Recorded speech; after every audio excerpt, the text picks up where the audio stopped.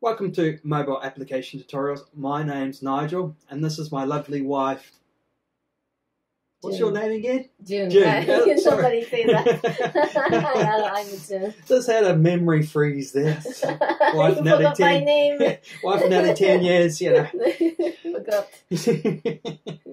Yeah. It's my lovely wife, June. And so welcome to Wife Learns Android Tutorial Series.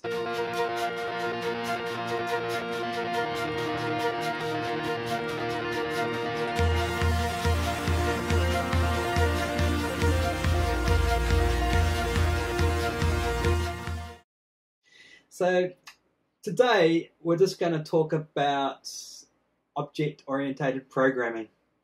So object-oriented programming it's not just for Java. There's a lot of languages that support object-oriented concepts. And because last week I was asking you questions about members, methods, classes, objects, and you were finding that a bit confusing. That's the terminology you use in object-oriented programming. So whether it's PHP or Java or C# or any object-oriented language, that's the terminology you tend to refer to the code in. In the old days, before object-oriented programming, you had what was called procedural code. And all you had was a bunch of methods, or back in those days we called them functions. And so basically you'd just be calling a bunch of functions, but if you had a large amount of code, the code could end up what we would call spaghetti code all over the place. So to manage code, they came up with object-oriented programming, thinking of things as objects. Okay, so we're just going to talk about the object functions, the object assets as part of the code you've been working on. So if I just use your machine here, June. And so basically, what we have here is a class. Do you sort of know what a class is? Not sure, but class is always like this. Yeah. So class is basically public. This means that this class is available. Probably to every other class within inside this application. So you make it public. Everyone, all the public can use it as well. If you made the class private, it would only be, you wouldn't be able to access that class outside, so to speak. So we have class. We also have something very important here called extends. See how the class extends activity.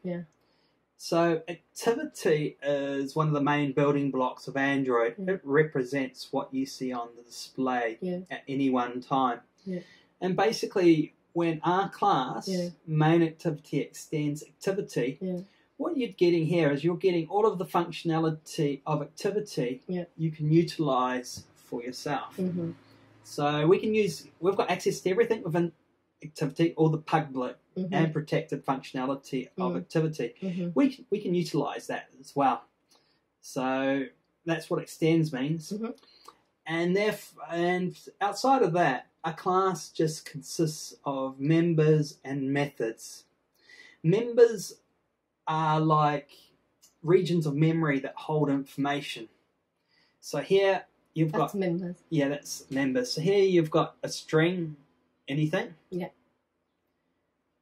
Actually, if I just open up your source code.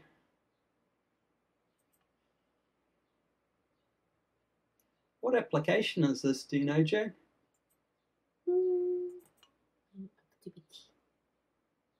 This is not the application we've been working on. Let me see if I can switch across to... Okay, let me see if I can find the application we've been working on. June's first application. And I'll start that in a new window. So that was your other project that you're going to practice doing your Android coding on? I didn't see a lot of Android coding in that particular project. I gather you're still going to make a start on that.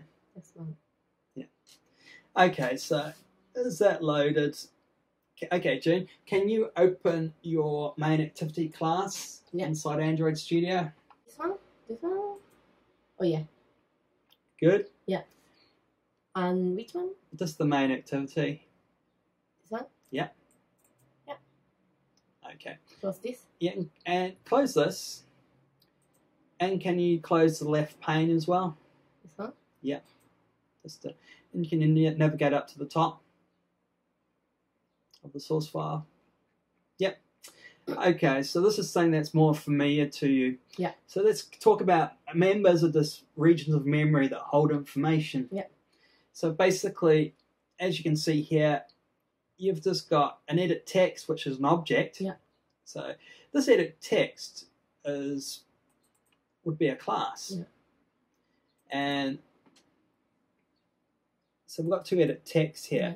Both classes that you can create and refer to, similar to what we've created here. And we've got an int, so we've got a number here. So what we're doing is we're allocating, we're reserving spaces of memory to put information there. And that's what we call members. Yeah. Is that straightforward? Yeah. So if I ever asked you in the future, could you find such and such member? Yeah. You would sort of know, you tend to put members at the top of the class as well? Mm-hmm. Would you be happy with what a member is now? Yeah. Yeah. Okay. The other part of the class is methods, and that's where you do the actual work inside the class. Yeah.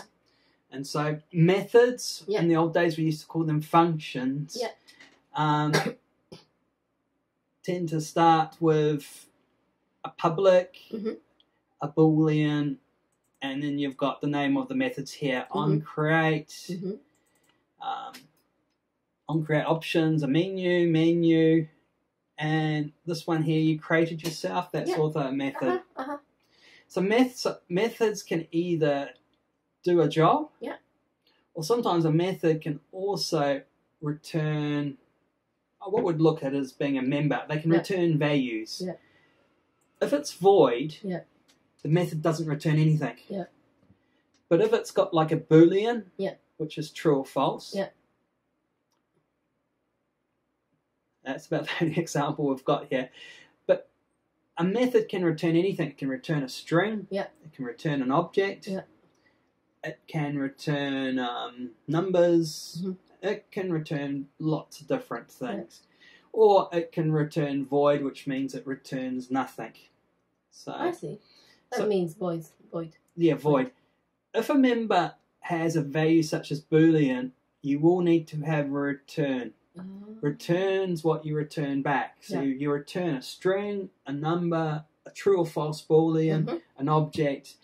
It will have to be returned what there. So where void, you don't have to return anything. And methods also have arguments. So this method's argument is menu item. The on-click method you created, the argument is a view. But arguments can be anything. They can be, a view is a class. It can be a number, it can be a string, it can be a boolean. And those are arguments. So, for example, onCreate takes a bundle. A bundle is an object that contains lots of different types of data. So, and that's basically methods. So, a class is going to consist of members. And then you tend to put all the methods underneath the members. Okay. Is that clear, June? So if I talk about members and methods now, you'll be a little bit more familiar with. Great. Okay, just talk about one other thing. Think of class as a template. Think of it as a design. As a template design. So by itself, it does nothing. But when you can actually, what's called instantiating, you can actually create an object based on the class plan. So whenever you see a new followed by the class name, you're actually creating an object. And an object is what you can actually do something with. So objects are actually, they have substance. They do something.